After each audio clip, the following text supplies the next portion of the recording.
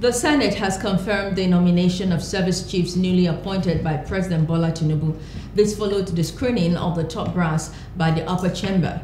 The Senate, upon resumption of plenary, started the screening of the service chiefs, with each of them mounting the podium to speak on how they will tackle insecurity in the country if confirmed.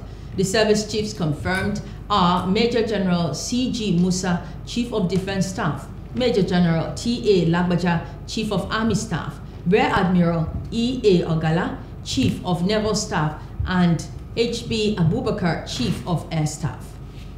Hello, hope you enjoyed the news. Please do subscribe to our YouTube channel and don't forget to hit the notification button so you get notified about fresh news updates.